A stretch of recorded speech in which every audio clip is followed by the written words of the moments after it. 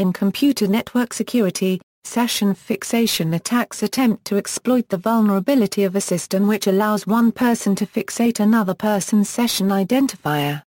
Most session fixation attacks are web-based, and most rely on session identifiers being accepted from URLs or post data. Attack scenarios: Alice has an account at the bank. http unsafe.example.com/. Unfortunately, Alice is not very security savvy. Mallory intends to target Alice's money from her bank. Alice has a reasonable level of trust in Mallory, and will visit links Mallory sends her.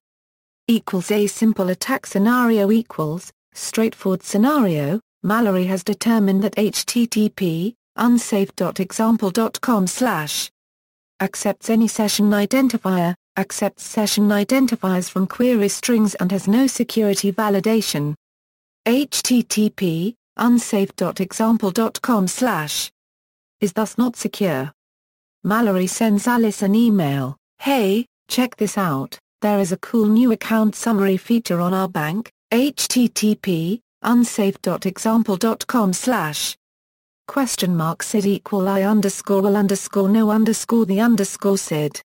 Mallory is trying to fixate the SID to I will know the SID.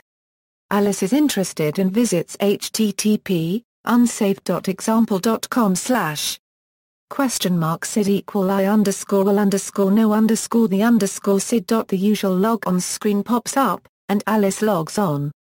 Mallory visits http unsafe.example.com/ sid I_will_no_the_sid and now has unlimited access to Alice's account. Attack using server-generated SID A misconception is that servers which only accept server-generated session identifiers are safe from fixation. This is false. Scenario: Mallory visits http vulnerable.example.com/ and checks which SID is returned. For example, the server may respond, set cookie, SID OD6441 FEA4496C2. Mallory is now able to send Alice an email: "Check out this new cool feature on our bank, http vulnerable.example.com/ SID OD6441 FEA4496C2. Alice logs on, with fixated session identifier SID OD6441 FEA4496C2. Mallory visits http vulnerable.example.com/ SID OD6441 FEA4496C2 and now has unlimited access to Alice's account.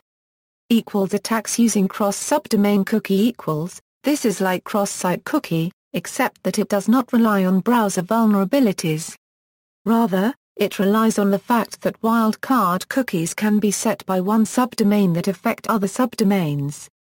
Scenario: a website www.example.com hands out subdomains to untrusted third parties. One such party, Mallory, who now controls evil.example.com, lures Alice to her site. A visit to evil.example.com sets a session cookie with the domain example.com on Alice's browser. When Alice visits www.example.com, this cookie will be sent with the request, as the specs for cookies states, and Alice will have the session specified by Mallory's cookie.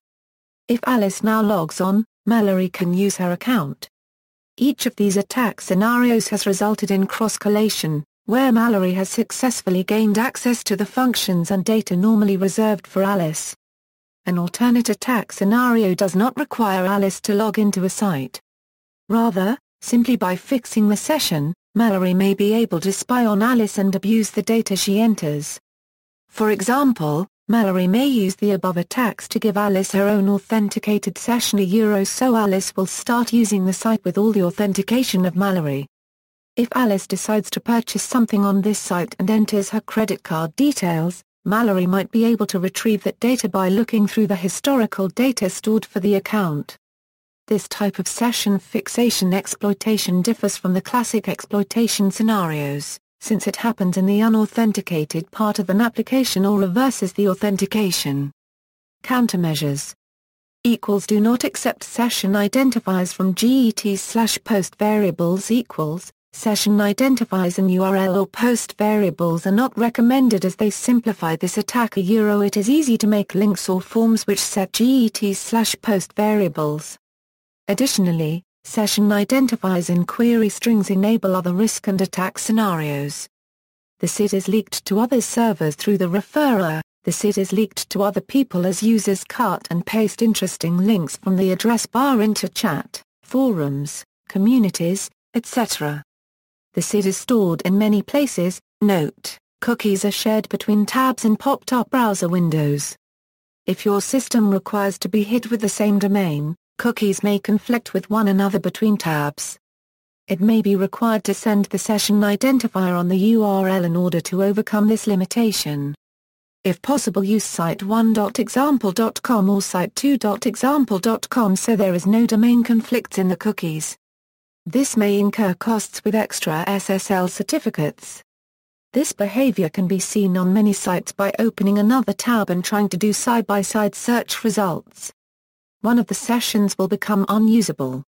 Best solution, identity confirmation. This attack can be largely avoided by changing the session ID when users log in.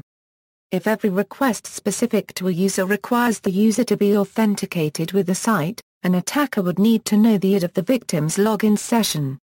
When the victim visits the link with the fixed session ID, however, they will need to log into their account in order to do anything important as themselves.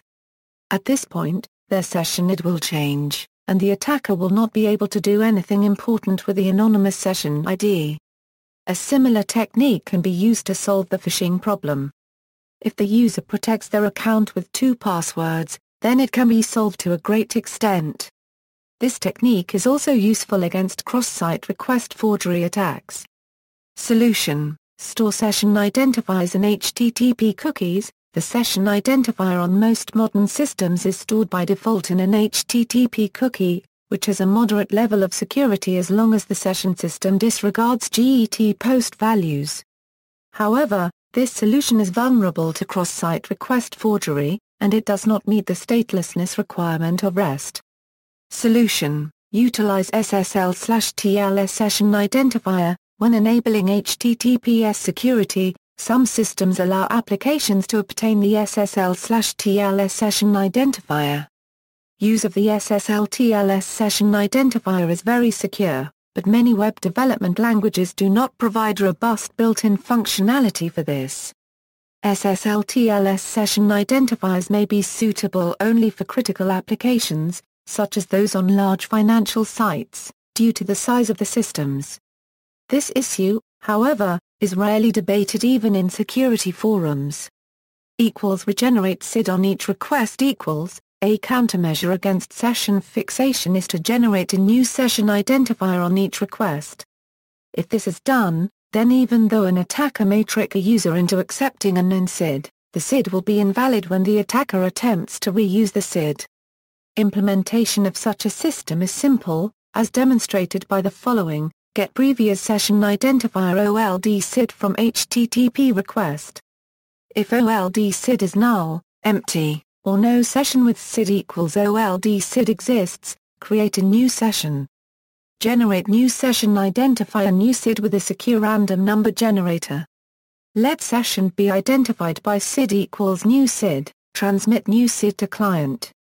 Example: if Mallory successfully tricks Alice into visiting http victim.example.com/ $SID equal I_no_ SID, this HTTP request is sent to victim.example.com. Victim.example.com accepts SID equals I know the SID, which would normally be bad. However, victim.example.com is secure because it performs session regeneration. Victim.example.com gets the following response: Alice will now use SID equals 3134998145AB331F, which is unknown to Mallory, and SID equals I know the SID is invalid. Mallory is thus unsuccessful in the session fixation attempt. Unfortunately, session regeneration is not always possible. Problems are known to occur when third-party software such as ActiveX or Java applets are used, and when browser plugins communicate with the server. Third-party software could cause logouts, or the session could be split into two separate sessions.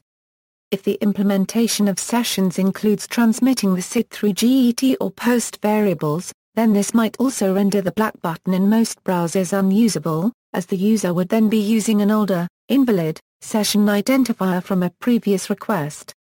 Accept only server-generated SIDs. One way to improve security is not to accept session identifiers that were not generated by the server. However, as noted above, this does not prevent all session fixation attacks. Logout function A logout function is useful as it allows users to indicate that a session should not allow further requests. Thus attacks can only be effective while a session is active. Note that the following code performs no cross-site request forgery checks, potentially allowing an attacker to force users to log out of a web application. Timeout old SIDs. This defense is simple to implement and has the advantage of providing a measure of protection against unauthorized users accessing an authorized user's account by using a machine that may have been left unattended. Store a session variable containing a timestamp of the last access made by that SID. When that SID is used again, compare the current timestamp with the one stored in the session.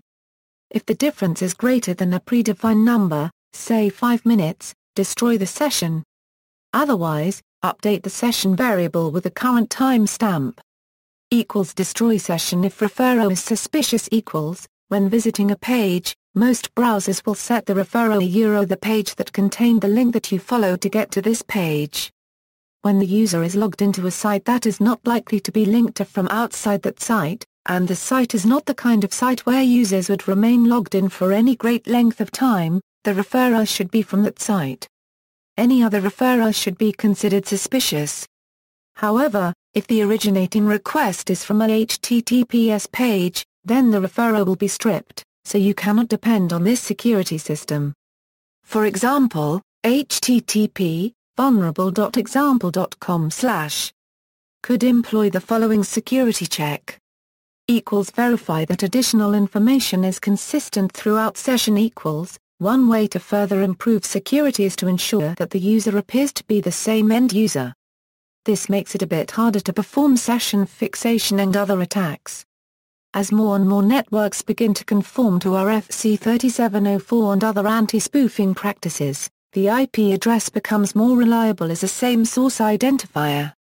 Therefore, the security of a website can be improved by verifying that the source IP address is consistent throughout a session. This could be performed in this manner. However, there are some points to consider before employing this approach. Several users may share one IP address. It is not uncommon for an entire building to share one IP address using NAT. One user may have an inconsistent IP address. This is true for users behind proxies. It is also true for some mobile roaming users, as well as users that are behind load-balanced internet connections. Users with IPv6 privacy extensions enabled may also change their IPv6 privacy addresses at any time. It will not work reliably with dual-stack clients as requests will move between IPv4 and IPv6. It will not work reliably with mobile users, as mobile users roam between addresses as well. For some sites, the added security outweighs the lack of convenience, and for others it does not. User agent. Browsers identify themselves by user agent HTTP headers. This header does not normally change during use. It would be extremely suspicious if that were to happen. A web application might make use of user agent detection in attempt to prevent malicious users from stealing sessions. This, however, is trivial to bypass, as an attacker can easily capture the victim's user agent with their own site and then spoof it during the attack. This proposed security system is relying on security through obscurity. However, there are some points to consider before employing this approach. Several users may have same browser user agent in Internet Cafe copyright. Several users may have same default browser. But user agent may change legally in few cases. Following examples are the same users. A smartphone whose screen rotated since the last request, Mozilla/5.0 Apple WebKit/533.1 version /4.0 Mobile Safari /533.1 854x480 Motorola Droid 2, Mozilla/5.0 Apple WebKit /533.1 version /4.0 Mobile Safari /533.1 480x854 Motorola Droid 2. Internet Explorer Compatibility Mode, Mozilla/4.0, Mozilla/4.0. A user accessing a website through a proxy distributed across multiple servers, not all of which are upgraded to the latest version of the proxy software, Mozilla/5.0 Gecko/20,100,115 Firefox/3.6, Mozilla/5.0 Gecko/20,100,115 Firefox/3.6.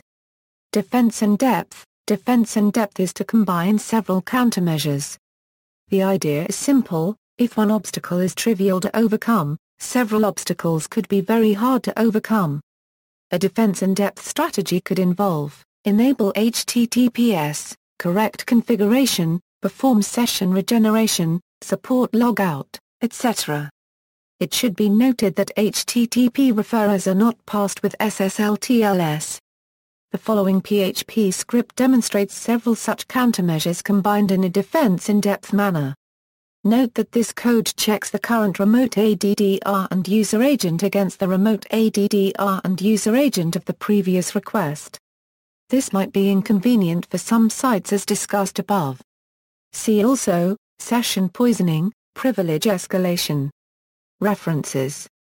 External links, Security Corner, Session fixation vulnerability in web-based applications, session fixation video example, the Web Application Security Consortium threat classification.